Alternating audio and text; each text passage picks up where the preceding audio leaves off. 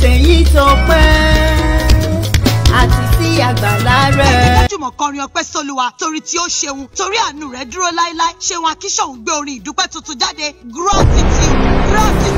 Gratitude ló pàkọ́lé ẹ̀. Àwòrán yẹn rẹwà, ó dùn wò, mo ní kò ní wàhálà nínú rárá. Olùdarí orin náà ni Safe Omega Media, very reliable service. A máa gbé orin yìí jáde lọ́jọ́ kẹta oṣù kínní ọdún 2022 lórí ẹ̀rọ ayélujára. Ẹ lè wo gbígbéjáde orin yìí lórí Facebook Olúwaṣeun Akíṣọ̀hún, Facebook page Safe Omega Media, lórí Instagram Olúwaṣeun Akíṣọ̀hún, YouTube channel Safe Omega Media. Aago 9 alẹ́ lè tó máa bẹ̀rẹ̀ o, ẹ má miss ẹ̀. Bẹ́rù bá mọ núrò, àmọ̀pẹ́ dá. Pẹ́ mi wá, bàbá wa gbọ́ pẹ́ mi.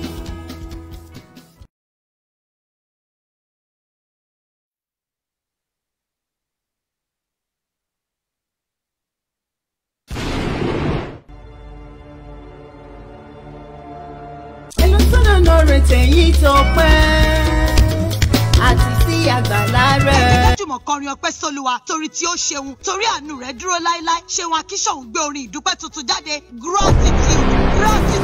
Gratitude ló pàkọ́lé ẹ̀. Àwòrán yẹn rẹwà, ó dùn wò, mo ní kò ní wàhálà nínú rárá. Olùdarí orin náà ni Safe Omega Media, very reliable service. A máa gbé orin yìí jáde lọ́jọ́ kẹta oṣù kínní ọdún 2022 lórí ẹ̀rọ ayélujára. Ẹ lè wo gbígbéjáde orin yìí lórí Facebook Olúwaṣeun Akíṣọ̀hún, Facebook page Safe Omega Media, lórí Instagram Olúwaṣeun Akíṣọ̀hún, YouTube channel Safe Omega Media. Aago 9 alẹ́ lè tó máa bẹ̀rẹ̀ o, ẹ má miss ẹ̀. Bẹ́rù bá mọ núrò, àmọ̀pẹ́ dá.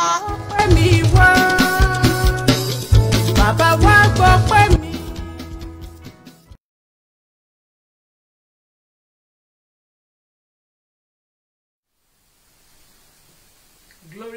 Glory to God Almighty, for His good, for His wonderful, for His mercies endureth forever. Merry Christmas and Happy New Year to everyone.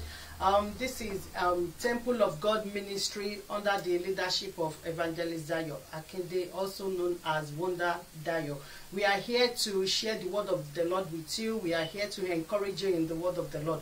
We are here to pray together. We are here to praise and worship the Lord because our God is worthy of our praise. From the beginning of the year up to this moment, if not by His grace, I don't know where we should be at this time, but God has kept us safe.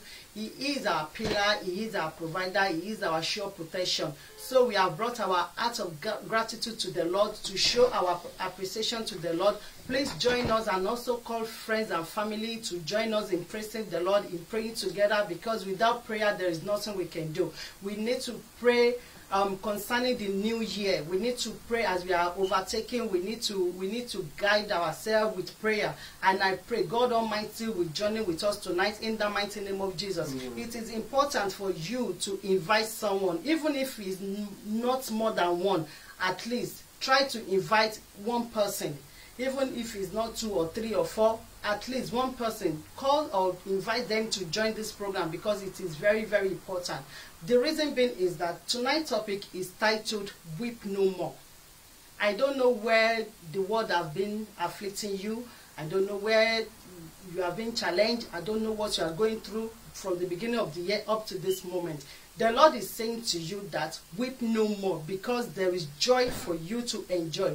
There is blessing that is prepared for you to enjoy in the new year and even beyond. For that reason, it is important for you to invite your friends and family to tune into this program, because I believe and I pray whatever that causes you tears, God Almighty will wipe it away in the mighty name of Jesus. Amen. The title is Weep No More, and we can find this in the book of St. Luke chapter 7 from verse 11 to 16. Please stay tuned while I hand over to my wonderful evangelist DAYO Akinde. God bless you as you stay tuned.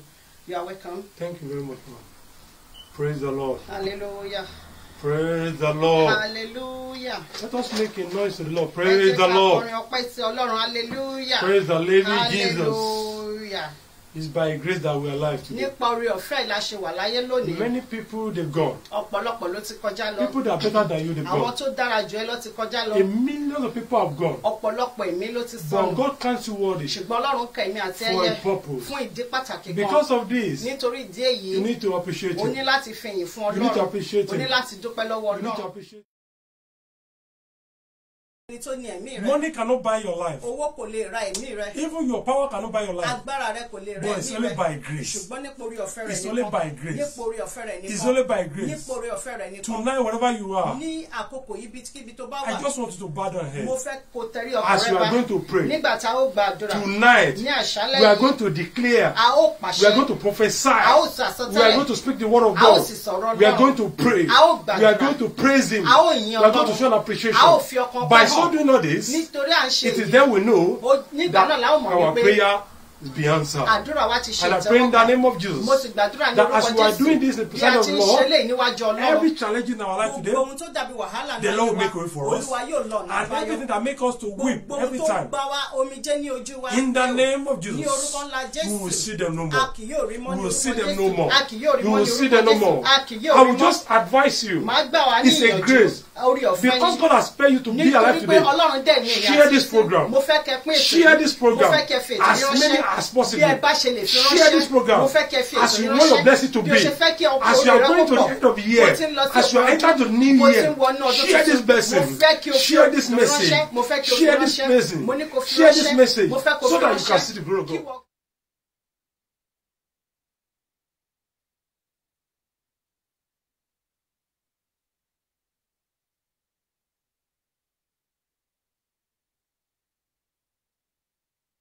Thank you. We give you honor and adoration because you are God. You are wonderful God. You are God that will never change. Human being can change, but you will never change. Daddy will thank you. From January to this moment, Daddy will thank you. A lot of storms have happened. A lot of things have happened. But you make us to see them through. Daddy, you help us, O Lord. It can only be you, O Lord. Daddy will say thank you. Over our family, over our children, over relatives, over people that led to us, Lord. Daddy will say thank you. Daddy will say thank you. Over this ministry, Lord. Daddy will say thank you. Daddy will say thank you. Enemy strive. Enemy strive. But you do not give them the power to overwhelm me also. Daddy will say thank you. Daddy will say thank you. Daddy will say thank you. Lord, as we are going towards the end of the year, Daddy, go along with us. I pray every children of children that on this platform, people that are watching the program right now, and the people that are still going to watch it, every of our desire, Daddy grant it to them. As we are going today, Daddy go along with us. Let the Holy Spirit feed this place. Oh, let the Holy Spirit feed this place. Let the Holy Spirit feed our life. Let the Holy Spirit feed all this place that we are going to use today, Lord. Every of our location that we may be, Lord. Let the Holy Spirit fill it. Let the Holy Spirit fill it. Let the Holy Spirit fill it. Daddy, we want to see you. Daddy, we want to see you. Manifest yourself. Jehovah, manifest yourself. We have no other God, but we have you. But we have you. Daddy, oh, manifest yourself. Thank you, Jehovah. Glory be to you. In Jesus' mighty name we pray. Amen. Amen. Amen. Amen. In Jesus' name.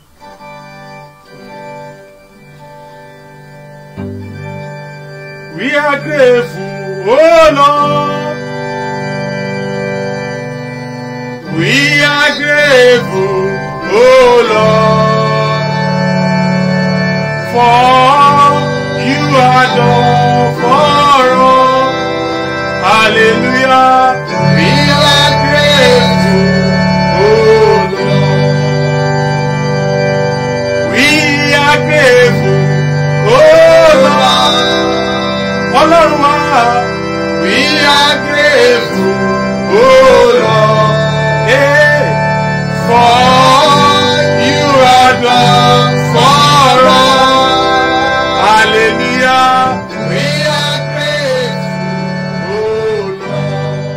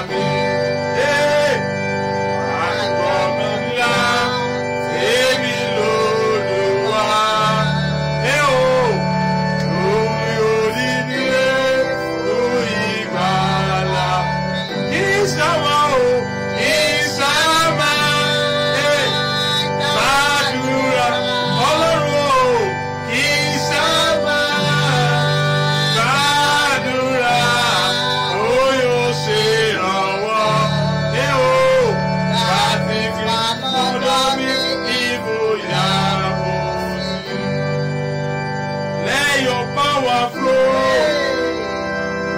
in this place. Hey, let your power flow. Hey, in this place. Hey, let your power flow. In this place. Hey, let your power flow. Hey, oh, in this place. Hey, anointing follow me. Anointing follow me. Oh, ya bí agbára rẹ̀ hàn. Ọlọ́run fi agbára rẹ̀ hàn. Fi agbára rẹ̀ hàn. Oh, Olúwa, fi agbára rẹ̀ hàn. Ọlọ́run fi agbára rẹ̀ hàn. Fi agbára rẹ̀ hàn. Olúwa, you are Yahweh. You are Yahweh.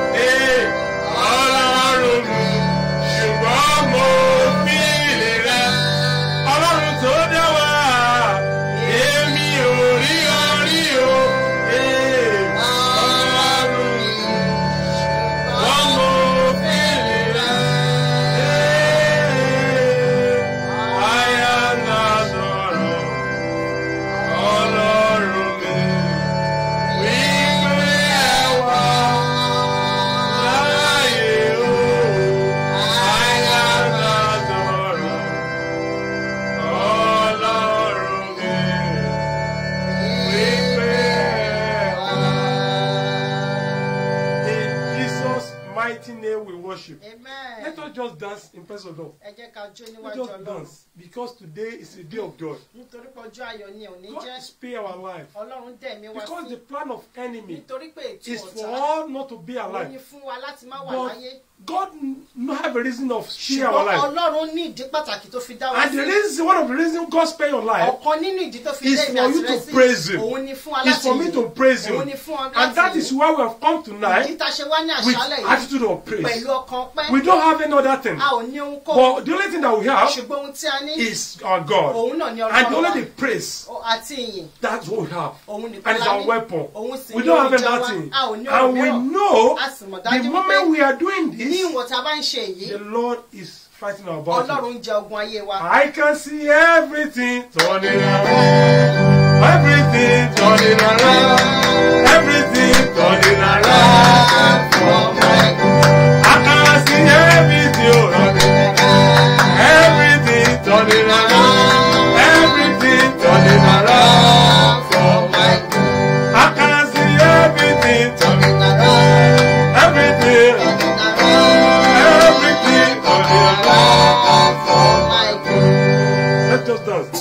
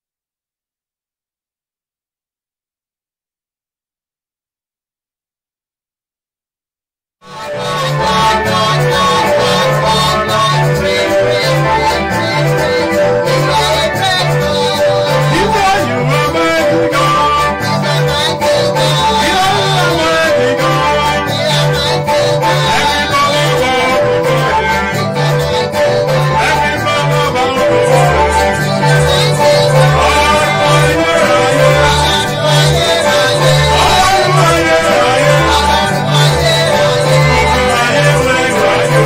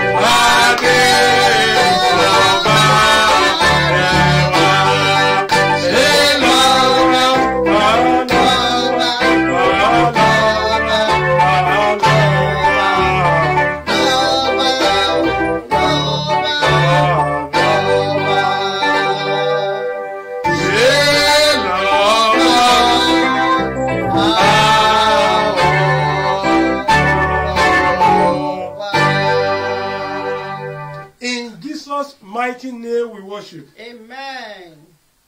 We thank God Almighty for the give us the grace to be in His presence tonight. It's a big grace. Many people want to be in presence tonight, but they have no grace. But for God give us the grace, that is why we appreciate Him. That is why we appreciate Him. That is why we appreciate Him. And I pray in the name of Jesus that whatever concerning our life, whatever challenges we are going through, by the reason of this praise, that road shall open. That challenges shall go away. And everyone that are going through one thing or the other, at the back of door, that they cannot even share with anyone, by the reason of this praise, the road shall open for you. The road shall open for you. The Lord shall make a way for you. And it shall be well with you. Tonight we want to go into the Word of God. And the Word of God we are going to use to encourage ourselves is a weep not. Weep not. Weep not. You see, before that word can come out, there must be something.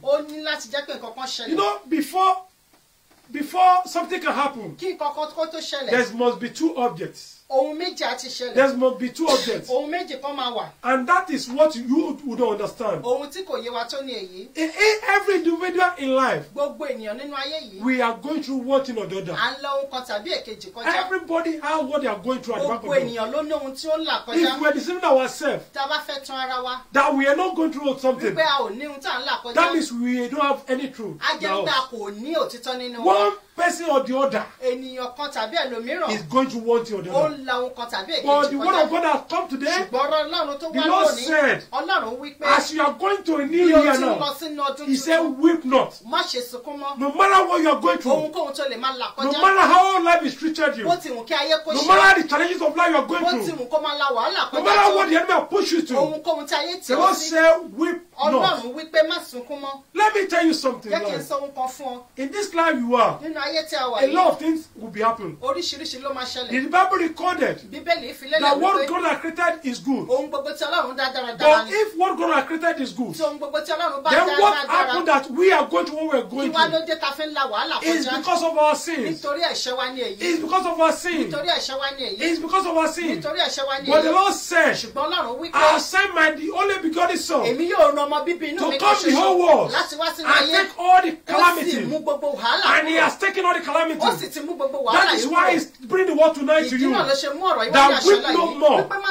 Weep no more. That whatever the challenges, what are those things that you are going through in life? Is it financial ethics? Is it for marital life? Is it the state of the country you are? Is it you cannot afford to do something good in life? The Lord is telling you tonight that I will make a way for you. The Bible recorded that I will make a way for you.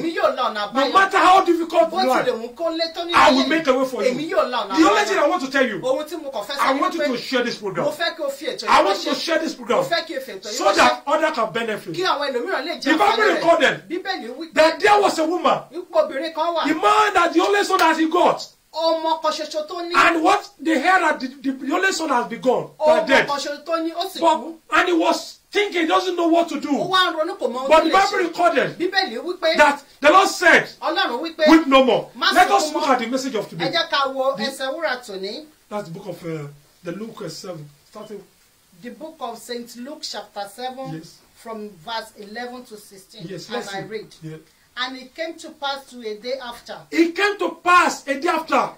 That he went into a city called Nain. He went to a city called Nain. And many of his disciples went with him. Yes. And much more people. Now when he came near to the gate of the city, yes, behold, there was a dead man. There was a dead man. Carried out only son. Yes. Of his mother. Yes. And she was a widow. It was a widow. And much people of the city was with her. Yes. And when the Lord saw her, He had compassion on her. He had compassion. Tonight the Lord will have compassion in you. Amen.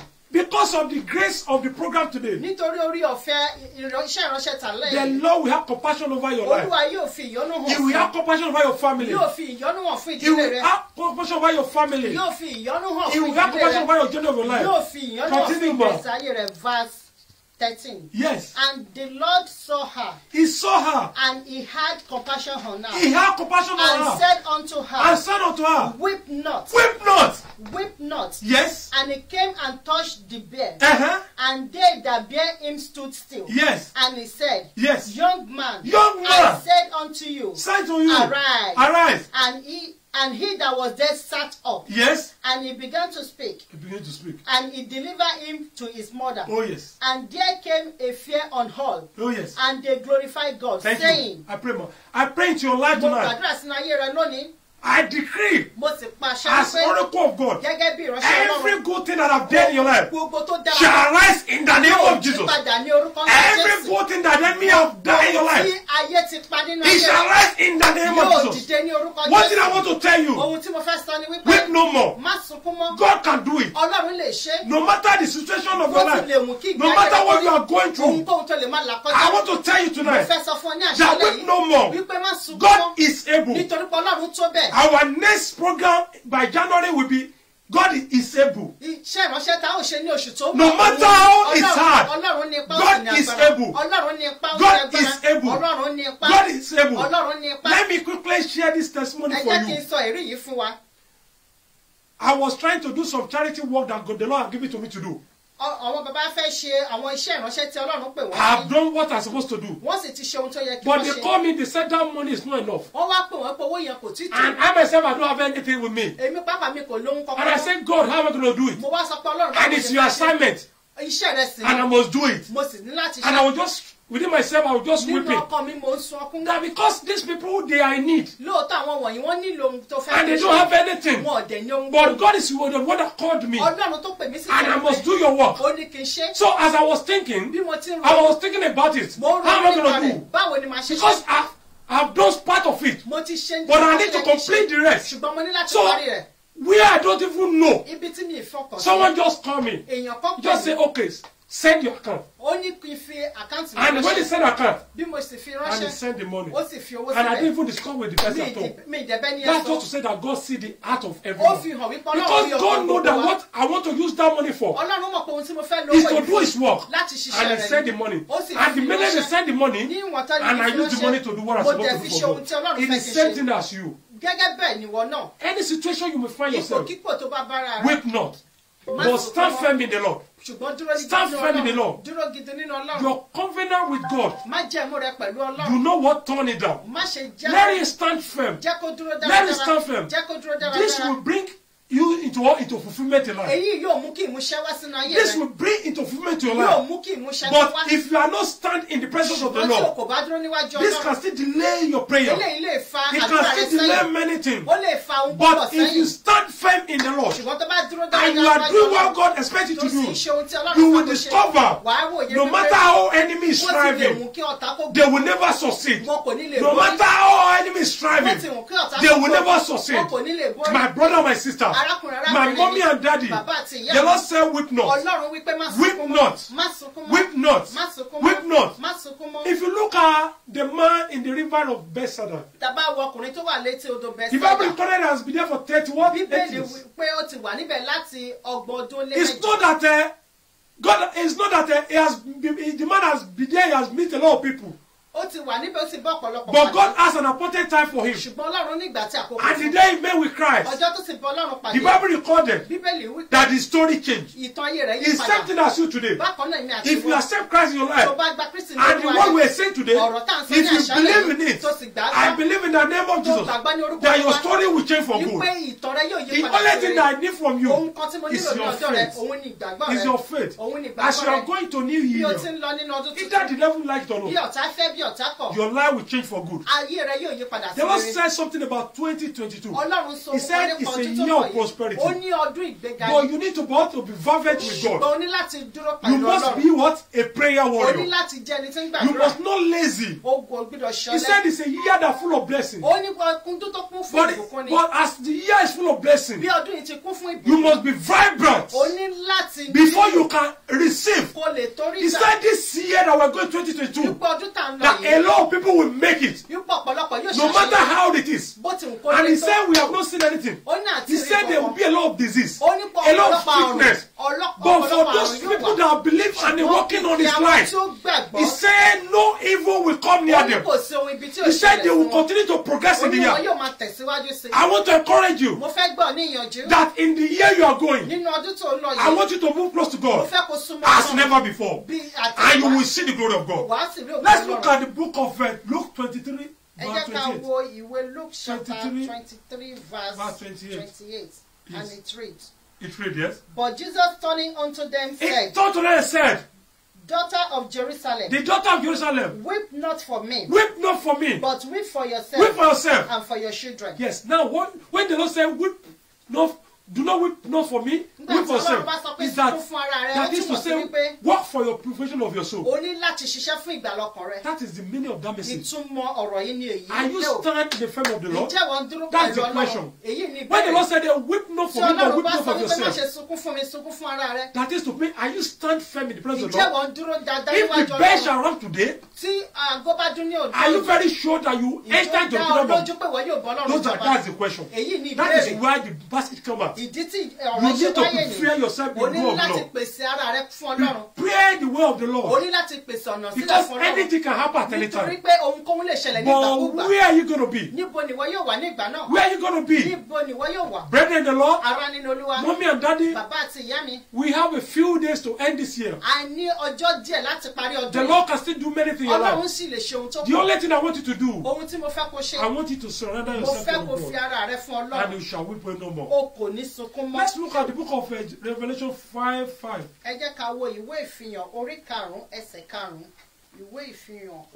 Yeah, Revelation 5:5. Revelation chapter 5 verse 5. And one of the elders said unto them, weep not. Weep not. Behold. Behold. The Lion of the tribe of Judah. The Lion that God is speaking to your life today. That weep no. Weep no more. Because it's not me that said it. But the Lord used my mouth to say it. He used me to say it. Weep no more. And as you are believing the word, in the name of Jesus, you will not weep in your life again. The best of God shall befall you. You will continue to progress. Every aspect of your life, you will continue to progress in the name of Jesus. To learn the message of. Let's look at the book of Jeremiah. The book of Jeremiah 31:16. Jeremiah chapter 31 verse 16. Yes. And it reads. Yes. Thus says the Lord. Thus says the Lord. Refrain thy voice from weeping. Refrain your voice from weeping. And thy eye from tears. Yes. For thy work shall be rewarded. Yes. Says the Lord. Thank you, and they shall come. Okay. Yeah, your work shall be rewarded. Yeah, your work shall be rewarded. Weep not. The Bible recorded in the Psalm 35, 34. It says, taste and see that the Lord is good. What are those things you are facing in life? What are those things that you see that there's no way? The Lord can do it. The Lord can do it. The Lord can do it. The Lord can do it. The Lord can do it. I can use myself as a lot of example of people. If I tell you the story of my life, you marvel. But if you believe in God you are serving, if you believe in God you are serving, and you are diligently in God, no matter how hard it is, the Lord will see you through. The Lord will see you through. The Lord will see you through. That is why I'm saying, I'm not the one that called myself. The Lord called me by force to be doing this job. And I pray for everyone that my voice tonight, whatever challenges in your life that you are going through, the Lord will make a way for you. Over your marital life, the Lord will make a way for you. Is it the husband you are looking for? The Lord will make a way for you. Is it the wife you are looking for? The Lord will make a way for you. Is it the good job you are looking for? The Lord will make a way for you. Is it the means to travel out you are looking for? The Lord will make a way for you. Is it the fruit of womb you are looking for? the Lord will do it for you. Is it to establish business you're looking for? The Lord will make it for you. Is it a money that you see as a barrier in your life? The Lord will provide for you. Jehovah will provide for you. And it will not be the same. But the time will end this year. You will come in with a testimony. I said, the Lord said, before we end this year, your story will change for good. You will come in for testimony. And so shall it be. Thank you, Jehovah. Glory be to your name. In Jesus' precious name, we have prayed. Amen. Amen. Praise the Lord. Hallelujah. Praise the Lord. Hallelujah. That was wonderful. More anointing to you in Jesus' name. Amen. Now we shall proceed in our prayer. It is good to pray together. Yes. The Bible says we should pray without ceasing. We should pray without resting. We should pray at all time. And I believe in agreement of prayer. And that is why we added this to this program, which is even paramount. Trust me. After praising the Lord, dancing in His presence, because in the presence of the Lord there is always fullness of joy. It's good to rejoice at all times, no matter what you are going through. If you are dancing, if you are rejoicing, you will notice that people around you will even question you. What happened? Have you won a lottery? They will question you because it takes the grace of God to rejoice. So no matter what it is, please rejoice in the Lord. We've danced, we praise the Lord, we've done our praise and worship. And if you are just joining the program, you can watch it all over again from the beginning for you to be blessed of what we have done earlier on. And you can as well share this program to bless other people. In fact, it is important for you to share it. By you sharing it, everyone will reward you in the mighty name of Jesus. The title, as we heard earlier on, is Weep No More. So we want to pray concerning new year. We want to guide ourselves with prayer, because I know and I believe God Almighty will be there for us. Whatever is in year 2022, God will see us through. I know for those that believe the Lord, God will always be their backbone. God will always be our pillar. It is important that you accept our Lord Jesus as your Savior, because He's the only way, is the truth, is the life, is the way to the kingdom, is the way to everything you are looking upon. Even the Bible makes us to understand that seek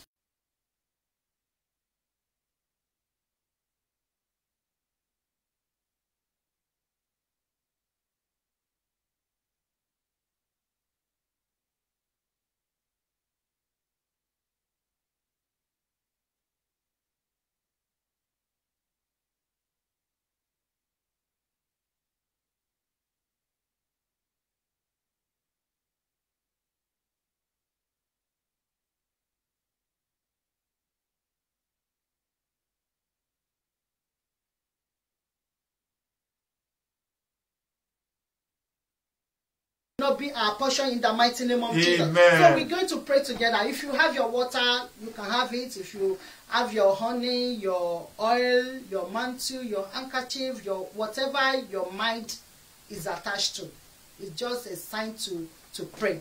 Trust me, it's a symbol. At the beginning, the Lord said in the book of Genesis that the earth was void. There wasn't nothing good, but the Spirit of the Lord roamed upon the water. It means water is the living of the life. It's the source to the life. Water is very, very good. So if you don't have every other thing, at least if you have water, please place it down. And if you don't have water where you are at this present time, you have water running on your body. Just connect with faith, and I believe God Almighty will answer our prayer tonight in Jesus' name. Amen. And He has spoken a lot, and then I will not do without saying one or two things to add to what He said about weep no more.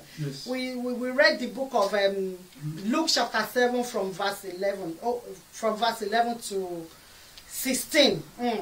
The woman was so sorrowful. She had husband before. For one reason or the other, the husband died. I don't know the position you have. I just want to liken that life of that woman to your situation, and even to my situation as well.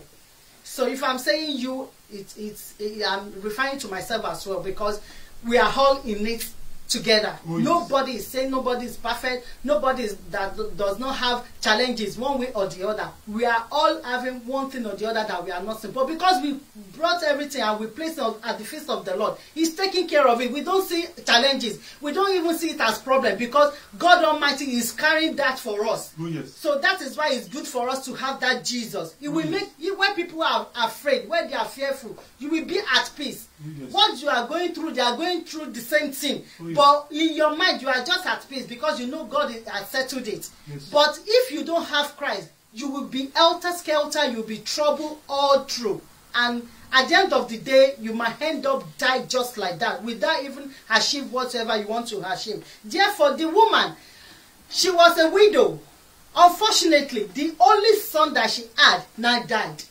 Okay, let us go into the Bible. I like to refer to the Bible, so it won't look as if I'm just saying stories. I would like to read perfectly in Yoruba, because it's more convenient to interpret that than English to me. Yes, verse 11. Ó sì ṣe ní ọjọ́ ìkejì, ó lọ sí ìlú kan tí à ń pè ní Nani. That was Jesus Christ. Àwọn pípọ̀ nínú àwọn ọmọ ẹ̀yìn rẹ̀ sì ń bá lọ, àti ọ̀pọ̀ ìjọ ènìyàn. Bí ó sì ti súnmọ́ ẹnubodè ìlú náà, sì kíyèsí wọ́n gbé òkú kan jáde, ọmọ kan ṣoṣo náà tí ìyá rẹ̀ ní. Ó sì jẹ́ opó. Ọ̀pọ̀ ìjọ ènìyàn ìlú náà sì wà pẹ̀lú rẹ̀. The only child, ọmọ kan ṣoṣo. I don't know what the devil has taken away from you. I know pandemic has taken a lot. Many lost their house. Yes. Many lost their job. Yes. Many lost children. Yes. Many lost their beloved one. In fact, it is a year to praise God. If you are still alive, it is a year to continually to praise God, to thank God, because God has been our sustain, you know. So, and he went further and he said, verse 13, nígbà tí Olúwa sì rí, lórúkọ Jésù ọ̀run yóò rí ẹ ní àṣálẹ́. Ìpéjọpọ̀ wa yìí kò ní já sásán ní lórúkọ Jésù. For the reason that you joined this program, the Lord will meet with you in the mighty name of Jesus. Ó ní Olúwa sì rí, àánú rẹ̀ sì ṣe, ó sì wí fún pé má sọkún mọ́. Mo sọ̀rọ̀ àsọtẹ́lẹ̀ sínú ayé rẹ̀ pé lórúkọ Jésù ò ní sunkún mọ́. Ohunkóhun tó ń gbomi jẹ́ ní ojú rẹ̀ ó dópin lónìí. Níbi tí ayé ti ń pa ẹ́ lẹ́kún lórúkọ Jésù, ọ̀run jẹ́ ìgbà lọ́wọ́ wọn. Àánú Ọlọ́run tó ṣe obìnrin opó ọjọ́ wọn ni yóò ṣe ọ́ lórúkọ Jésù. Àánú Ọlọ́run yóò ṣe èmi náà ní orúkọ Jésù. Gbogbo ohun tá a ti sọnù ní rere, ọ̀run yóò dá padà. Verse 14. Ó sì wá, ó sì fi ọwọ́ kan àga pósí náà. Kò sí nǹkan tọ́lọ́run ṣe ju pókò fọwọ́ kan lọ, ọ̀run á bá ọ pàdé. Níbi tó ti ń dùn ọ́, níbi tó ti ń ta ọ́ lára, níbi tó ti ń rò wípé báwo ló ṣe fẹ́ ṣe, ọ̀run á fọwọ́ kàn. Ọ̀run á fọwọ́ kàn mí, ọ̀run á dá sọ̀rọ̀ ayé wa. Gbogbo ohun tá a rò pé kò lè ṣeé ṣe, ọ̀run á fọwọ́ kàn. Ó ní ìlànà fẹ́ni tó wà ní aginjù já ní orúkọ rẹ̀, mo pàṣẹ, mo wí gẹ́gẹ́ bí ọmọ Ọlọ́run ọ̀gá ògo jùlọ wípé gbogbo ọ̀nà tó ti dí, ọ̀nà ayọ̀ tó ti dí, ọ̀nà oríire tó ti dí, ọ̀nà ìgbéga tó ti dí, ọ̀nà àṣeyọrí tó ti dí, ọ̀nà àtiwáṣíwájú tó ti dí, ohun gbogbo tó ti dí tí ò lè rọ́nà lọ lórúkọ Bàbá tọmọ tẹ̀mí mọ́, ọ̀run fọwọ́ kàn, ọ̀run lànà àbáyọ. Verse 15. Àwọn tí ó rú dúró jẹ́, ó sì wí pé ọ̀dọ́mọkùnrin mo wí fún ọ dìde. Ọmọkùnrin yẹn dìde, Ọlọ́run kò fi àánú Ọlọ́run kò ṣe náà ni. Àánú Ọlọ́run á ṣe wá. Àmín Jésù. Nínú ọdún tá ń lọ yìí, àánú Ọlọ́run á gbọ́ wá rí. I just want to strengthen your faith that you should weep no more. Sometimes your situation can be very terrible, that you will be cast down as a flesh, normal. It is good to be cast down, but it's not good for us to stay there for long. Bíbélì wípé àbá ń bẹ fún igi tí Ada tó bá gbúròó mi á sọjí. There is a hope for a tree cut down. Yes. If you hear the spring of water, it will rise again. Yes. So only when your bate shubu, yes, we can't be perfect at all time. Yes. If you fall, you can rise again. Yes. Do not be stagnant where you are falling. Yes. Do not stay there for long. Just try to get up and proceed forward. I pray that strength the Lord will endow you in the mighty name of Jesus. Unfortunately, fortunately for her, when the Lord saw her, the Lord showed mercy. The Lord was merciful unto her. And she said, Masukumo, weep no more. Lẹ́sẹ̀kẹsẹ̀ tó dẹ̀ fọwọ́ kan pósí yẹn, ó dẹ̀ jí. Mo mú ìròyìn ayọ̀ tó wá lónìí wípé gbogbo ohun tó ń gbomijé lójú rẹ̀ sẹ́ lórúkọ Bàbá tọmọ tẹ̀mí mọ́, ọ̀run yóò fi òpin sí. Now let us pray together. Olúwa o. If you have your water, just open your water. If you have anything, just have it. And if you don't have anything, it's fine. Just connect with faith. Even if you have all those items without your faith, it's nothing. It is good to please the Lord with our faith. Without faith, we can't please God. So let us just attach with faith.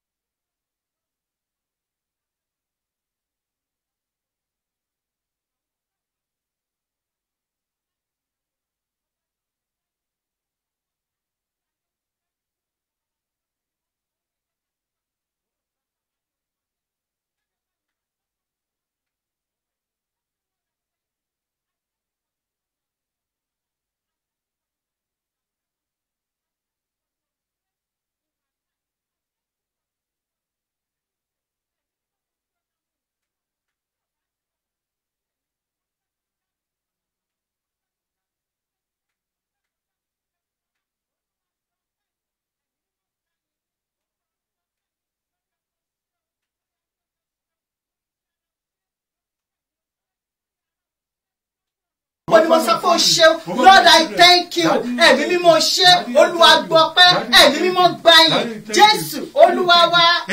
Jésù Olúwa wa. Jésù Olúwa wa. Bíbélì wípé fi ìbùkún fún Olúwa ìwọ ọkàn mi àti ohun gbogbo tó wà nínú mi. Fi ìbùkún fún orúkọ rẹ̀ mímọ́. Ẹni tó dárí ẹ̀ṣẹ̀ rẹ̀ jì, ẹni tó tún àrùn rẹ̀ gbogbo, ẹni tó pa ẹ̀ṣẹ̀ rẹ̀ rẹ́, ó yá máa fi ìbùkún fún Olúwa láti inú ọkàn rẹ̀ wá. Just open your mouth and say, Lord, I thank you. Ohun rere láti máa fi ọpẹ́ fún Olúwa àti láti máa kọrin sí orúkọ rẹ̀ ọ̀gá ògo jùlọ. Ó yá kọrin ọpẹ́ sí Olúwa. Sọ wípé Olúwo ṣeun. Even if you don't have anything to eat tonight, mo fẹ́ kó sì dúpẹ́ nítorí kó sì wà láyé. Ó sàn jẹ́ ẹni tó wà lẹ́wọ̀n, ó sàn jẹ́ ẹni tó wà lọ́sítù, ó sì bẹ́tà ẹni tó wà ní ihò ilẹ̀ ńlẹ̀, ẹni tó ti kú. Now open your mouth and say, Lord, I thank you. Ẹ̀mí mímọ́ ṣe o, atóbijọ́ ṣeun, olórí ọ̀fẹ́ jùlọ, aláàánú mi, olùgbèjà mi, olùràpadà mi, olùpèsè mi, ọkọ mi, ọ̀rẹ́ mi, bàbá mi, orin mi, wòlíì mi. Ẹ̀mí mímọ́ ṣeun, Olúwo ṣeun, Olúwo ṣeun. Ẹ̀rù jẹjẹ, ọkàn Fáráò, ọba tó ń jẹgun ayé mi, ọba tó jẹ́ ṣubú sọ́wọ́ ọ̀tá, ọba tó gbọ̀tá láyé nínú ayé mi. Olúwo ṣeun, bàbá o ṣeun, ọmọ o ṣeun, ẹ̀mí mímọ́ ṣeun. Olúwa gbọ́ ọpẹ́, Olúwa gbàyìn, Olúwa gbọ́ ọpẹ́, Olúwa gbàyìn, Olúwa gbọ́ ọpẹ́. Ní gbogbo ọ̀nà pátá ni mo fi mú ọpẹ́ tọ̀ wá. Ọpẹ́ mi kò ṣe ìtẹ́wọ́gbà. Jésù Olúwa wa, Jésù Olúwa wa, Jésù Kristi Olúwa wa. A fẹ́ fi ìrìnàjò ọdún tó lọ yìí, a fẹ́ fi lé Ọlọ́run lọ́wọ́. Bí mo ti mọ̀ tó ti yé mi dájú, ohun púpọ̀ ní rere ó sì wà nínú ọdún yìí. Ọba tó ń ṣoore nínú kádíjú kálájú ní Ọlọ́run, ó lè ṣe ju bí o ti rò lọ. Ó yá lẹ́nu rẹ kó sọ fún Ọlọ́run, oore mi tó kù nínú 2021, Olúwa gbà á fún mi, Olúwa fi lé mi lọ́wọ́. Ẹ̀tọ́ mi lọ́wọ́ ènìyàn ní, nínú ilẹ̀ ló wà ní, nínú omi ló wà ní, nísàlẹ̀ ilẹ̀ ní, nínú àpáta ní, níbikíbi tó hámọ́, gbà á jáde. Olúwa gbóore mi fún mi, ẹ̀mí mọ́ gbóore mi fún mi, Olúwa gbẹ̀tọ́ mi fún mi. Gbogbo ohun tó yẹ mí, èyí tó jẹ ògo rẹ tó kù nínú ọdún yìí, Olúwa fi lé mi lọ́wọ́. Ẹ ò máa rò mí dáàrú fi chíkà rú mi dà. Olúwa fi lé mi lọ́wọ́, ẹ̀mí mọ́ fi lé mi lọ́wọ́. Bíbélì wípé àwọn ọmọ wòlíì wọ́n ṣiṣẹ́ takuntakun lọ, wọ́n ń gé igi, àáké bọ́ sínú odò, wọ́n kígbe wípé àwọn tọrọ rẹ̀ ní, ṣùgbọ́n agbára kan wà, ó ń rán ọwọ́ sọ̀kalẹ̀, ó ní kí àáké kó lọ sí ìsàlẹ̀ lẹ̀. Igi yẹn sì wá sókè, igi lọ sí ìsàlẹ̀ lẹ̀, àáké wá sí òkè. Ọba tó ń ṣoore nínú kájújú kálájú, Olúwa gbóore mi fún mi. Ibikíbi tó kò mí hámọ́, ibi tí ayọ̀ mi hámọ́, ibi tí ire mi hámọ́ nínú 2021, ní ìwọ̀n gbà díẹ̀ tó kù yìí, Olúwa gbà á fún mi. Olúwa fi lé mi lọ́wọ́, fi ire mi lé mi lọ́wọ́, fi àánú mi lé mi lọ́wọ́, forí ire mi lé mi lọ́wọ́, fi ìgbéga mi lé mi lọ́wọ́. Èṣù mẹ́jọ bá mi dẹ́gun rẹ̀ ayọ̀ mi, ògo ni.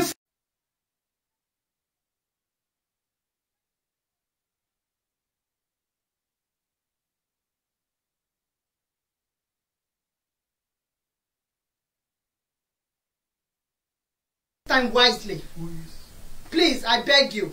Ẹ jẹ́ ká lò dáradára, nítorí pé àwọn ọ̀run yóò gbọ́ àdúrà wa. Ó dá mi lójú ni pé ọ̀run ti gbọ́ àdúrà wa. So jẹ́ ká lẹ́nu wa gbò lẹ́ẹ̀kan sí. Sọ fún Ọlọ́run ohun tó yẹ mí. Má take Ọlọ́run for granted. is too big than to be taken for granted. Ó tóbi jù bẹ́ẹ̀ lọ. Bóyá o ti rò pin, ẹ ò máa rìn. Bóyá o ti rò pé kò lè ṣeé ṣe. Bóyá o ti rò pé kò sí ọ̀nà mọ́. Bóyá o ti rò pé o máa kú sórí ẹ̀sán yẹn. Bóyá o ti rò pé o lè rí ìwé yẹn gbà lọ́wọ́lọ́wọ́. Bóyá o ti rò pé o lè lọ́kọ ni. Ohunkóhun tó jẹ́ challenge rẹ. I just want to encourage you. Mo fẹ́ rọ̀ ọ́ wípé ní ìgbàgbọ́ wípé Ọlọ́run lè ṣe, ó dẹ̀ máa ṣe. Ó yá sọ fún Ọlọ́run lẹ́ẹ̀kan sí. Ibi tí ire ayọ̀ mi gbé wà, Olúwa fi lé mi lọ́wọ́. Ẹ̀tọ́ mi tó kù nínú ọdún yìí, Olúwa gbà á fún mi. Olúwa fi lé mi lọ́wọ́. Olúwa fi lé mi lọ́wọ́. Ó yá máa sọ di àdúrà. Gbogbo ibi tí ire ayọ̀ mi wà, ire ayọ̀ àwọn ọmọ mi ni, ire ayọ̀ ọkọ mi ni, ìgbéga mi, oríire mi, ìlọsíwájú mi. Olúwa gbà á fún mi. Ọ̀run gbà á fún mi. Ayérayé gbà á fún mi. Ogun ọ̀run gbà á fún mi. Èṣù májò bá mi dẹ́gun ayọ̀ mi. Olúwa fi lé mi lọ́wọ́. Jó jẹ́ àjẹmọ́nú fún mi. Ògo ni fún orúkọ rẹ. Jésù Olúwa wa. Jésù Olúwa wa. Jésù Olúwa wa. We shall pray one more time. A fi ọdún tuntun lé Ọlọ́run lọ́wọ́. Ohun tó dára pọ̀ nínú ọdún tuntun. Ṣùgbọ́n kìkì àwọn tó bá gbólúwa gbọ́. Ohun nìkan ló máa yege o.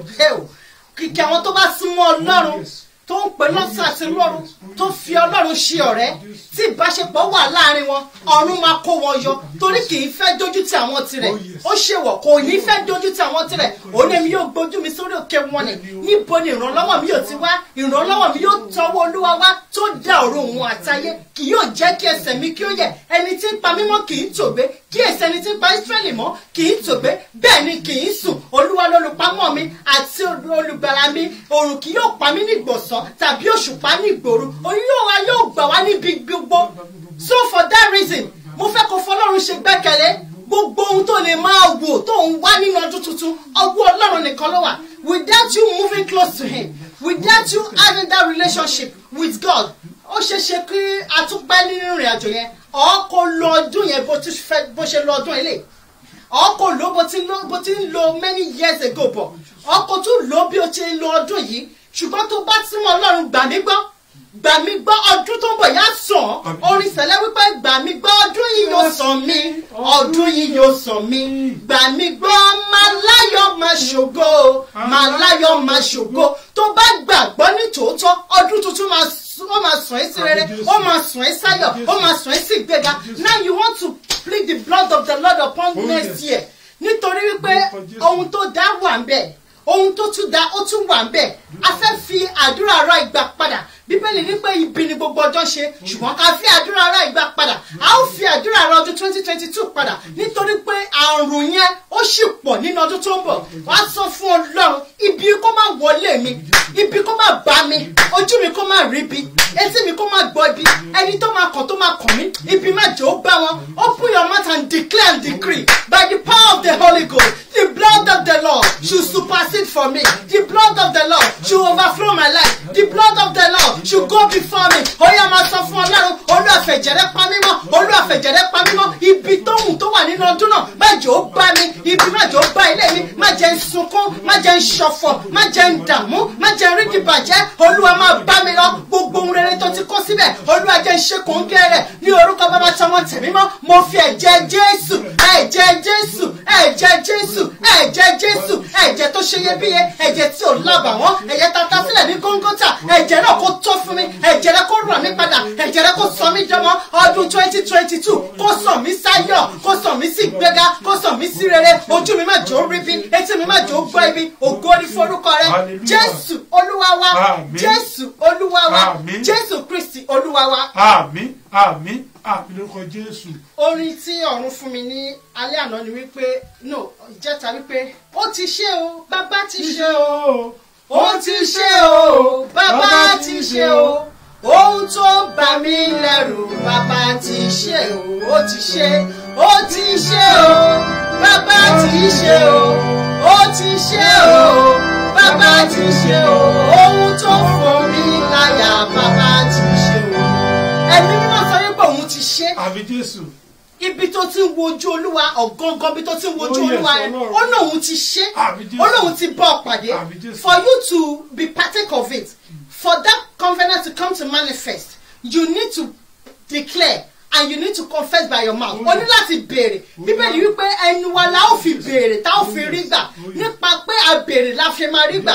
O ní ṣùgbọ́n a ní láti béèrè nínú ẹ̀mí nítorí pé àwọn kan ṣe àdúrà gbà àdúrà wọn kò ṣiṣẹ́ tẹ́wọ́ gbà nítorí pé àwọn fẹ́ béèrè nípa ti ẹ̀mí wípé ohun tí òun ń wojú Ọlọ́run fún ọ̀run ti ṣe fún ọ. Now you going to pray. Gbogbo bí tí mo ti ń wojú rẹ ìwọ ló mọ títí ẹ̀mí mọ títí mi nítorí pé o ti sọ wípé o ti ṣe Olúwa mú ìlérí ṣẹ. Má jẹ́ kí n fetí gbọ́ ìlérí Olúwa jẹ́ n gbọ́ ìmúṣẹ. Ẹ̀mí mọ́ jẹ́ kí n rí ìmúṣẹ. Turn me to prayer wherever you are. Ẹ̀mí mímọ́ fulfill your covenant upon my life. Fulfill your promise upon my life. As you have said that you have done it, I claim and I believe that you have done it truly. Ẹ̀mí mímọ́ ṣe àṣepé. Ẹ̀mí mímọ́ ṣe àṣepé. Ohun tó jí yóò rí sí rere. Ohun tí yóò gbọ́ sí rere. Ohun tí wọ́n yóò bá mi yàn lógo. Olúwa jọ̀ọ́ farahàn. Ọ̀run jọ̀ọ́ farahàn. Nínú ayé mi kó farahàn. Nínú ayé ọmọ mi kó farahàn. Nínú ìdílé mi kó farahàn. Nínú ẹbí mi kó farahàn. Olúwa ṣeun tuntun. Ẹ̀mí mímọ́ ṣeun tuntun. Bàbá jọ̀ọ́ wù jáde. Ọdún tí kò sàn mí. Ọdún tí kò mọ́gàn jáde. Ògo ni fún orúkọ rẹ. Jésù Olúwa wa. Jésù Olúwa wa. Jésù Kristi Olúwa wa. Now let us pray into our water. We shall plead the blood of the Lord upon our water. Sọ fún Ọlọ́run pé ẹ̀jẹ̀ Jésù kó dàpọ̀ mọ́ mi yìí. Omi ò gbúdọ̀ gbóná mọ́ ẹ lára. Ilẹ̀ ò gbúdọ̀ gbóná mọ́ ẹ lára. Ohunkóhun tí Ọlọ́run ti dá kò gbúdọ̀ ṣiṣẹ́ lòdì fún ọ.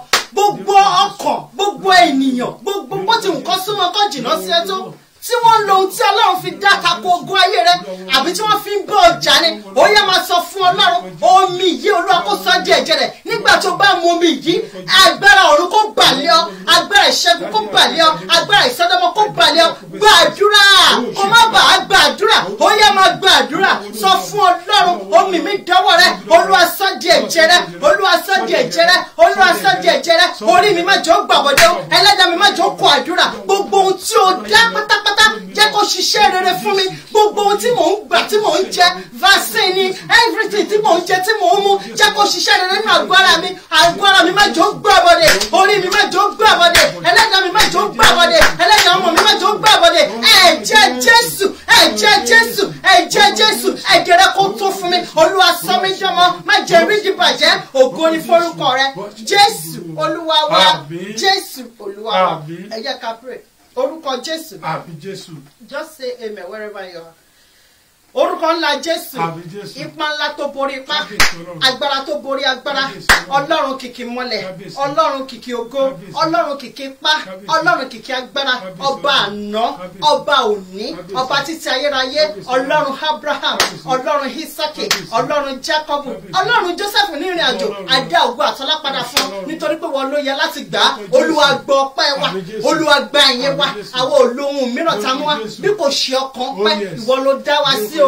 Láti ìbẹ̀rẹ̀ ọdún yìí títí di àkókò yìí tá a dẹ̀ ní ìgbàgbọ́ wípé àwa yóò la ọdún yìí já ọ̀run gbọ́ ọpẹ́ wa Olúwa gba ìyìn wa Olúwa gbọ́ ọpẹ́ wa lórí ohun gbogbo tó ń mí ohun tí kò mí lórí gbogbo ẹbí wa lórí ohun gbogbo tẹ́ ṣe fún wa èyí tẹ́ tún máa ṣe àmú ọpẹ́ wa nítorí pé èyí ló yẹ Olúwa gbọ́ ọpẹ́ wa ọba tó gbọ́ ọpẹ́ Kristi Jésù Olúwa gbọ́ ọpẹ́ wa ọba tó gbọ́ ọpẹ́ Nóà Olúwa gbọ́ ọpẹ́ wa ẹ̀mí mọ́ gba ìyìn wa Olúwa gbọ́ ọpẹ́ wa kìkì ọpẹ́ la mú wá lákòókò yìí jẹ́ kó ṣe ìtẹ́wọ́gbà ọ̀run jẹ́ ó ṣe ìtẹ́wọ́gbà arú ẹbọ ọpọ́ kan sí ọ Olúwa jẹ́ ó ṣe ìtẹ́wọ́gbà Olúwa gbọ́ ọpẹ́ wa Olúwa Ọlọ́run ìyanu mo tọrọ mo bẹ̀bẹ̀ à ń lọ nínú ọdún mìíràn Olúwa máa bá wa lọ ọ̀run máa bá wa lọ ìwọ aláyè rẹ kó máa bá wa lọ ojú rẹ tí kì í sùn ojú rẹ tí kì í tùgbé ó yá jọ̀ọ́ máa bá wa lọ ọwọ́ rẹ tó kún fún iná ọwọ́ rẹ tó fagi kédárì ya tó fagi kédárì lẹ́bọ̀n níyà lórúkọ bàbá tó ń mọ̀ tẹ̀mọ́ Olúwa fi gbé wa dúró ọwọ́ rẹ kó máa bá wa lọ ọwọ́ rẹ kó máa bá wa lọ ìmọ́lẹ̀ rẹ kó máa bá wa lọ òkùnkùn má jò borí wa òkùnkùn má jò borí ọmọ wa òkùnkùn má jò borí ilé wa mo sọ̀rọ̀ àsọtẹ́lẹ̀ táyé gbogbo ọkàn tó ń wò mí ó yẹ gbọ́ ọ̀rọ̀ Olúwa láti ẹnu mi mo sọ gẹ́gẹ́ bí ọmọ ọ̀gá ògójú wọn mo sọ gẹ́gẹ́ bí ìríjọ Olódùmarè wípé lórúkọ bàbá tọmọ tẹ̀mí ò tún sunkún mọ́ àyà ọkọrin mi ò tún sunkún mọ́ ìwọ tí ọ̀tá ń gbomi jẹ́ lójú rẹ ò tún sunkún mọ́ ìwọ tí ayé ń gbomi jẹ́ lójú rẹ ò tún sunkún mọ́ Bíbélì wípé ìwọ ọmọbìnrin yìí má sunkún mọ́ nítorí orí àánú gbà torí kò darapọ̀ lónìí ó yá kò rí àánú Ọlọ́run kò ṣe ọ́, ò ní sunkún mọ́, ò ní gbọ́mọ sí, ò ní gbọ́kọ sí, ò ní gbáya sí, ò ní sọ́ṣẹ́nù, ò ní rí di bàjẹ́. Ó yá wọnú ògo lọ, wọnú ayọ̀ rẹ lọ, wọnú ìgbéga lọ. Ọdún tuntun kó mú ayọ̀ jáde, ọdún tuntun kó mú ìgbéga jáde. Ó yá máa lọ síbi gíga, ọkàn rẹ kó balẹ̀, ọkàn rẹ kó balẹ̀, ilé rẹ kó rojú, ọ̀nà rẹ kó ráyè. Ò ní jẹ̀bi, ò ní jẹ̀bi, ò ní rí di bàjẹ́. Ògo ni fún orúkọ rẹ. Èmi máa dé ògo padà fún ọ nítorí pé dá wa padà sórí ètò yìí lónìí. Olúwa gbọ́ ọpẹ́ wa. Nígbà tá ó tún wá ní oṣù tó ń bọ̀, Olúwa dé ẹ̀mí wa sí. Nígbà tá máa ṣìyà ayọ̀ ọdún, ayọ̀ wa kó ṣe ìtẹ́wọ́gbà lórúkọ Jésù. Ìbànújẹ́ kéré ó tóbi, má jò dàpọ̀ mọ́ ayọ̀ wa.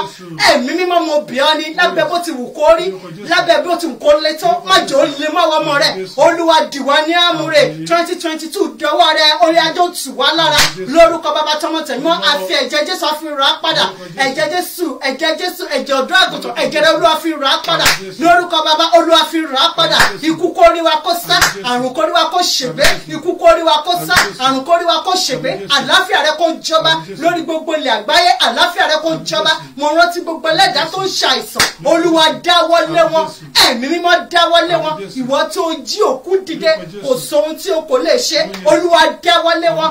Àrùn yìí dọ́wọ́ rẹ, Olúwa bá wa dẹ́kun rẹ̀ lórúkọ Bàbá tọmọ tẹ̀mọ́. Olúwa dẹ́kun rẹ̀. Oníkà béèrè àwa yóò rí gbà. Ó tọrọ mo bẹ̀bẹ̀ nípa orí ọ̀fẹ́ àti agbára rẹ. Gbogbo ogun àrùn yìí Olúwa dáwọ́ rẹ̀ dúró.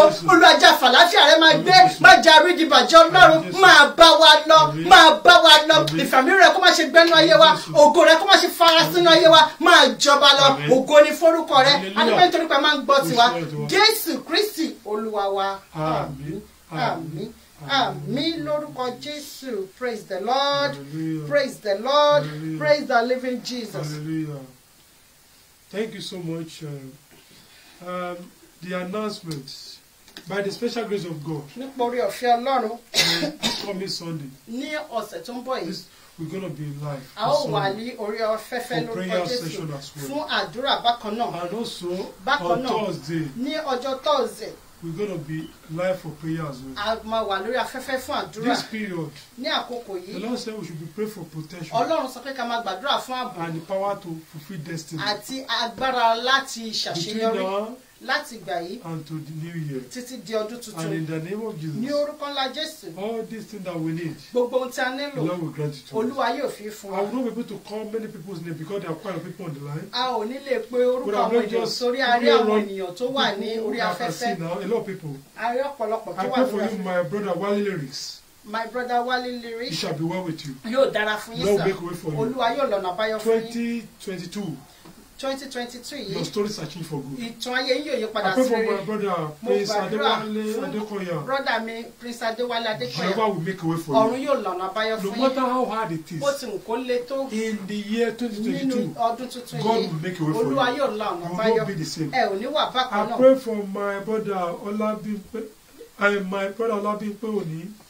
My sister Olabimpe Oni. It shall be well with you. Yóò dára fún yín mà. The Lord will make a way for you. Olúwa yóò lọ́nà You will àbáyọ never fún be yín. the Ẹ ò same. ní wà bákan náà. Everything concerning your Gbogbo family. ohun tó tán mọ́ yín God àti will ìdílé perfect yín. them. Olúwa yóò Jehovah ṣàṣepé will rẹ̀. perfect them. Ọ̀run yóò I ṣàṣepé pray for rẹ̀. my brother Ola Temple. Mo gbàdúrà fún The brọ́dà Lord mi will be with Ọlátẹ̀pọ̀. you. Ọlọ́run yóò wà It pẹ̀lú shall yín. go with your Yóò sì family. dára fún I ìdílé pray yín. for my sister Olapeju Johnson. Mo gbàdúrà fún sísítà mi Ọlápéjú Johnson. Ibi tẹ́ fi Ọlọ́run ọ̀tọ̀ ìbàjẹ́ o. The Lord will continue to be with you. Wherever that God is seeing in you and whatever thing you are doing, Ohun gbogbo tẹ̀ ń ṣe. that God is seeing and you do it and every time Tẹ̀ the ń Lord ṣe is tó ń happy. dùn mọ́ Ọlọ́run nínú. Enemy will never derail you. Ọ̀tá ò ní It shall be well bàbẹ̀ with jẹ́. Yóò you. dára fún yín I lórúkọ pray for Jésù. my evangelist Yetunde Adesina.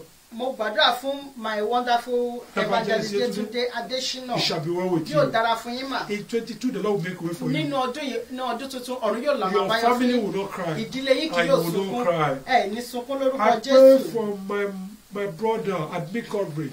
Mo gbàdúrà fún brọ́dà mi Admin No Coverage. matter how hard it is Bó ti in wù kó life, le tó nínú you ayé. will succeed. Ẹ ó ṣàṣeyọrí Your lórúkọ story will Jésù. change. Ìtàn ayé yín yóò sì You yí will padà. dance like David Ẹ does. ó jojo Dáfídì. Hey, I say you will dance like Ẹ ó David does. jojo Dáfídì. It is settled with you and Yóò dára fún family. yín lórúkọ I pray for my Jésù. mommy, Mo gbàdúrà fún àwọn màmá mi. Adalam Akimoju.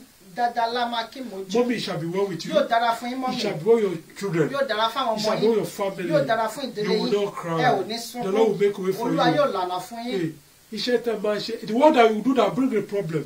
iṣẹ́ tẹ́ máa ṣe tó máa mú wàhálà wá. Lórúkọ Jésù ẹ ò ní ṣe o. You shall not do it in Jesus' name. Your mind in the new year you will go. Nínú and you are going on. Your story will change for good. The Lord will escalate you. And you continue to make it. And shall go to more. And I pray for everyone that cannot even mention their name right now. And the people that are still going to watch the program. In the year you are going 2022, you shall be celebrated. You will celebrate. That year will be a year of prosperity. It shall be a year of progress for you. So shall it be. In Jesus' mighty name. I want you to just sing this song and end the program. Jésù bàbá wa lọ o. Jésù bàbá wa lọ o. Wà níwájú wa kò sì tún wá lẹ́yìn wa. Bá wa ṣẹ́gun èṣù ọ̀tá wa o. À ń lọ láṣẹ rẹ bàbá. May the grace of Lord Jesus Christ, the love of God, and the chief fellowship of Holy Ghost rest and abide with every one of us. May the Lord continue to be faithful to you. And as you are going this year, the Lord will go with you. The Lord will go with you. The Lord will go with you. You will not die. No sickness will come near your door. No sickness will come your family. It shall be well with you. By the time we enter into the first day of 2022, you shall dance like a living God. So shall it be. In Jesus' mighty name we pray. Amen, amen, amen, amen, in the name of Jesus. To appreciate God for what God has done in our life in this program, let us shout the service from us all to glorify God. All together, hallelujah, hallelujah, hallelujah, hallelujah, hallelujah, hallelujah, hallelujah. Thank you so much. God bless you. By the special grace of God, I will see you on Thursday. The sure protection of the Lord will be upon you. We will not be sick. And this week you shall be well with us. The covenant and promise of the Lord shall come to manifest. In Jesus' name. Thank you so much. Amen. Good night, everybody. God bless you. Bye.